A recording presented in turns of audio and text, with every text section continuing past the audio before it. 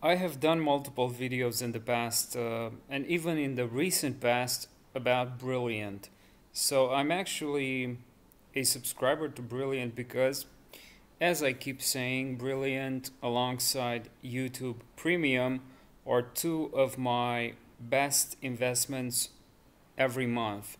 Brilliant is a bit more expensive than YouTube Premium, so YouTube Premium is actually uh, $5 or so, and I've explained in previous videos why I think it's one of my best investments. One of the reasons being is that I learn a lot on YouTube. I spend very little time on entertainment, and I spend a lot of time watching lectures, seminars, and courses, which is why I really need the uninterrupted time. Plus, I don't actually want to use an ad blocker and stuff like that.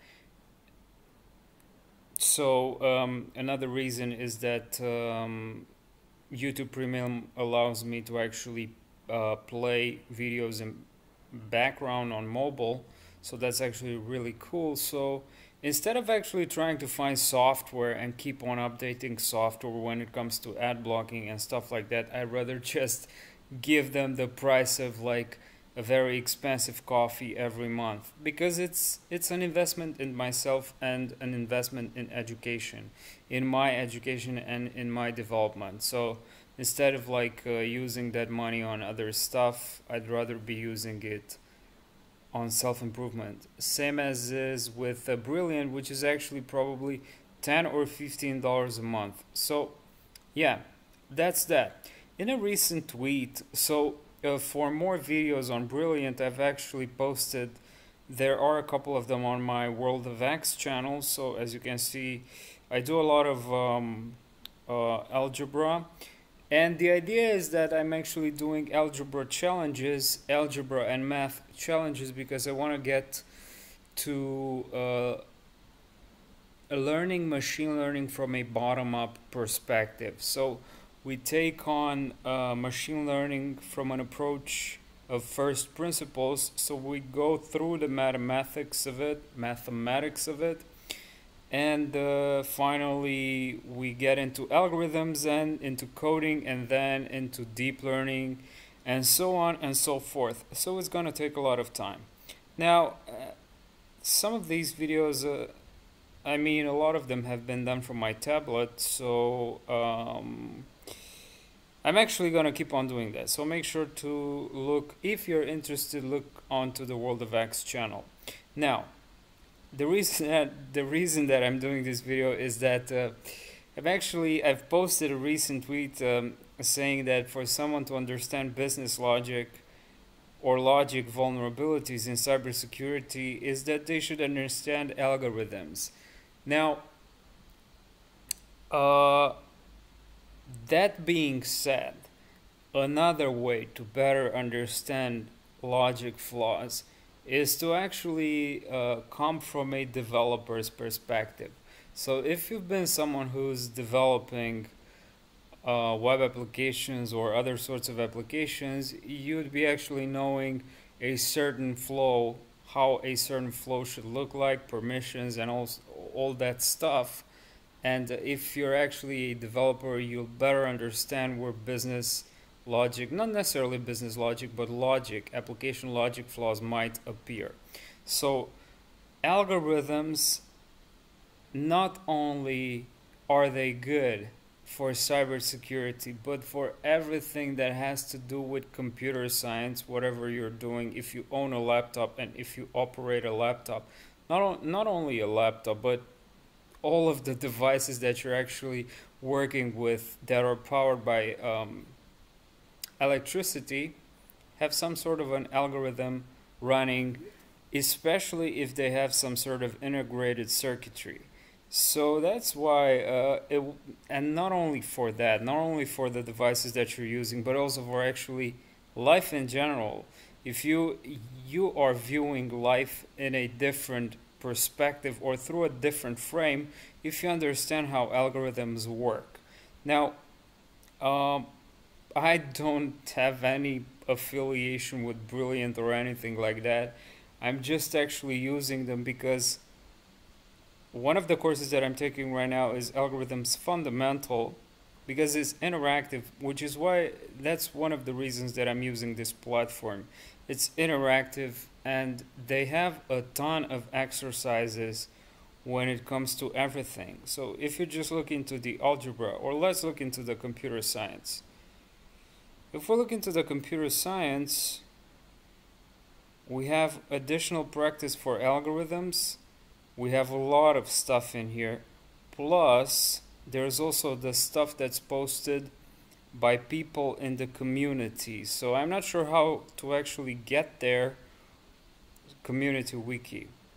So you could get into the community and there are problems every single day posted. They are interactive and you can actually learn. So I could actually spend an entire day on Brilliant and never getting bored because I don't know, I'm very curious by nature and hard sciences and also arts and creativity.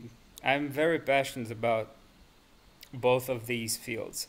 So if we go back and look into the algorithms course, we can see that as of right now there are 22 interactive quizzes and 255 plus concepts and exercises. So you have a few prerequisites before getting into this course.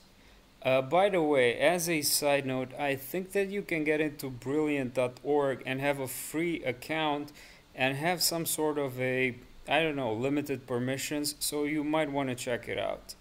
Plus, I think with a free account you get access to today's stuff. Like for example, let's see. Let's look at this one, Math and Logic. So it's a challenge. And then you would be actually answering the challenge. You can view the explanation if you don't understand it, and probably more information about the topic of the challenge. And you have a feature course here. This is interesting. We're going to look into this. I don't think I've seen the Infinity course. What's that? So it should be in the mathematics here. So in the mathematical thinking, you have the infinity. Interesting. Now anyways, algorithm fundamentals. You have the prerequisites. Computer science fundamentals. I haven't completed this one, so have not completed it. I have neither completed the logic. But I started it. It's a little bit boring and I'm actually gonna go into it I don't know, hopefully I'm actually going to go into it because logic is really important not only for understanding science but also for as one of the tools of thinking. Like thinking better than most people who operate on autopilot.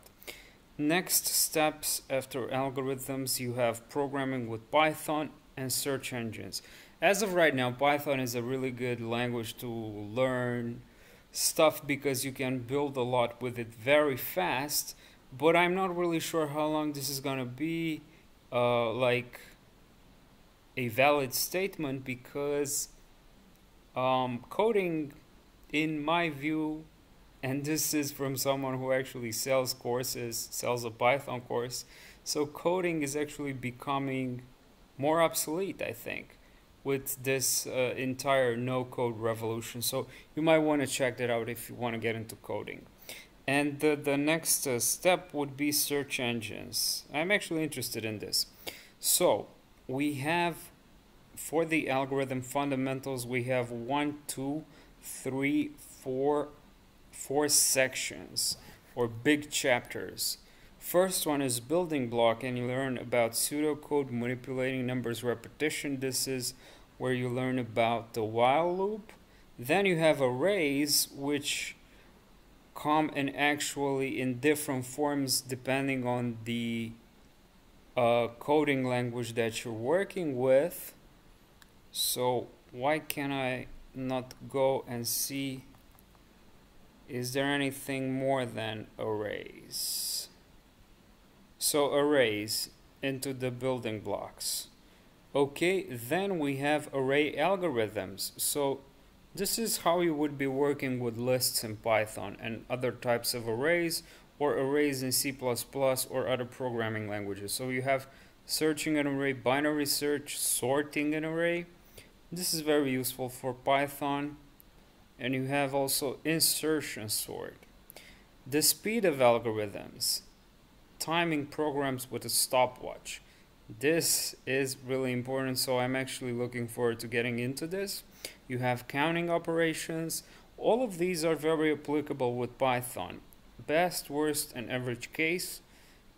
I'm not sure what they talk about here. So, as you can see, they also have videos. Let's go back. Comparing algorithms, understanding the big O, interesting, and you also have the mathematics of big O. I have heard about the big O. I think it's fundamental in algorithms, and I'm looking forward to knowing more about it.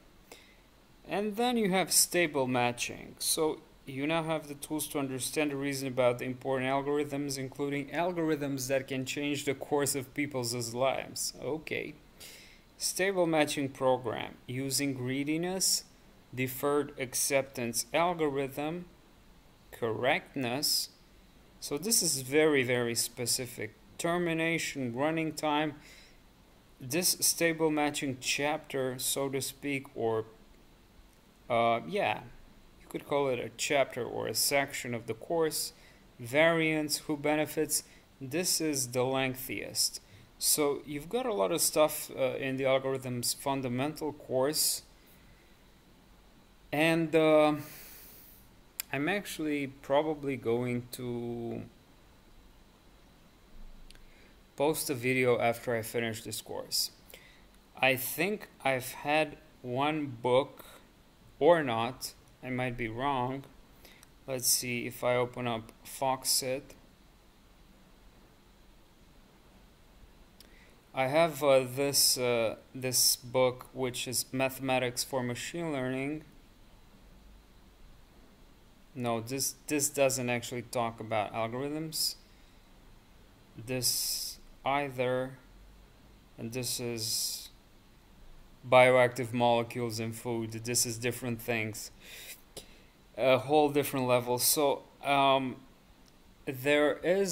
think there's a book that I want to discuss about when it comes to algorithms, but that's the issue for another video. So I'm really, to be honest, Brilliant is one of the best, in my view, the best places to actually learn stuff, because so far, and hopefully they're going to keep on doing the same amazing work they're doing right now, there is a very, very shit ton of material here, which is quite similar to Attack Defense Labs. These guys, so far, I'm really excited about the fact about what they're doing, because they have a lot of stuff. You can learn anything and everything, and you can learn interactively. And this is the magic word for me, interactive, because this is one of the best ways to learn, by having your hands on whatever the concept that you're learning is. So this is also paid, but when it comes to Attack Defense Labs, I've seen that they have a lot of free labs as of right now. So you could actually go ahead and sign in or sign up for free, and you have like, maybe these are 50 to 70 free labs, so you can test all of them out. I think all of them are easy. No, you have intermediate and hard, so you have all different levels. And if you decide that you want to pay, you might want to pay. But yeah, this is about Brilliant and about algorithms and how algorithms impact all aspects of your life, not only when it comes to career, skill, business, but also life in general. So I guess that's it.